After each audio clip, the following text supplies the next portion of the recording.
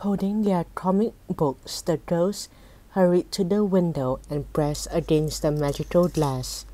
Just like before, they moved through it as if they were pushing their hands into a rippling pool. As soon as they were out, they flew to the top of the spire.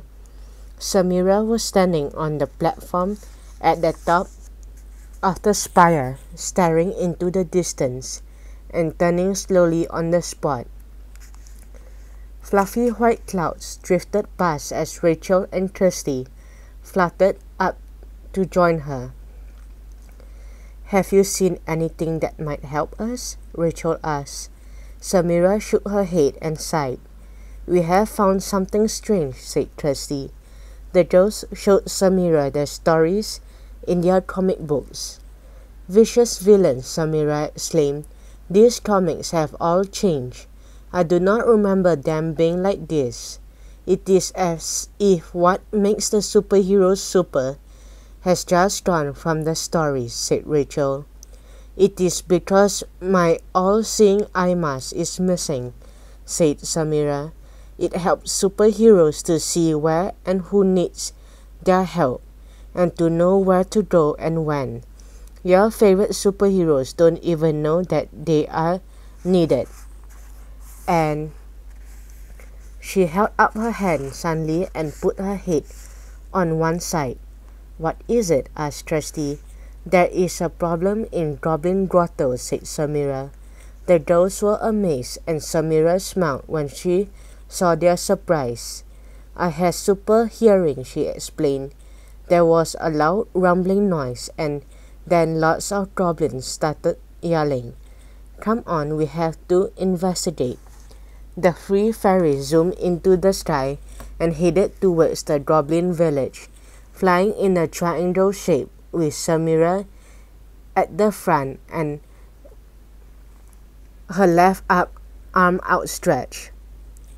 "I hope that we are doing the right thing," said Kirsty to Rachel as they flew along.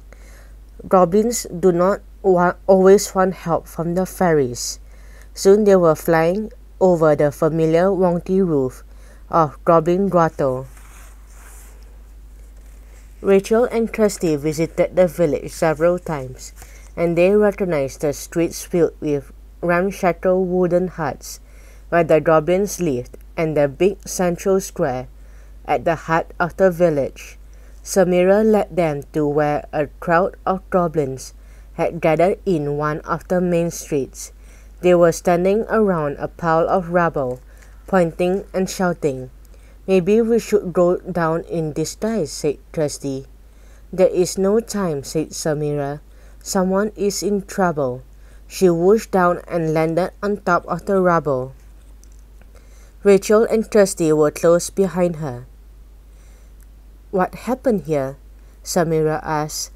The goblins were so worried that they did not even insult the fairies. The ground started shaking, one of them cried out. "One of the huts fell down and trapped a goblin. He is still under there." "Tell him to push his way out," one goblin shouted. "No, tell him to dig down until he comes out on the other side," yelled another. "The other side of what, you nincompoop?" said the third goblin. More and more goblins started shouting. Samira shook her head and bent down. She started to lift the rubble a piece at a time. Rachel and Kirsty bent down to help, but they could not fit a single piece of. They could not lift a single piece of rubble. "It is so heavy," said Rachel, panting. "Leave it to me," said Samira. "I have super strength. The goblins will soon be free." The goblins in the crowd fell silent when they saw what Samira was doing. For a few moments, the only sound was the crash of rubble as the superhero fairy moved it.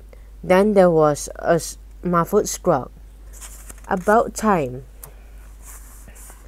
A dusty, grumpy goblin clambered out of the rubble and stuck his tongue out at the fairies.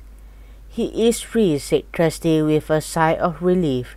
Suddenly a goblin in a black top hat caught her eye. He was standing at the front of the crowd of goblins, and he leaned back with his hand to his forehead. He looked more relieved than the goblin you saved, said Trusty to Samira. The goblin suddenly turned as she had heard something. Then, with a look of utter panic, he raced away from the rubble.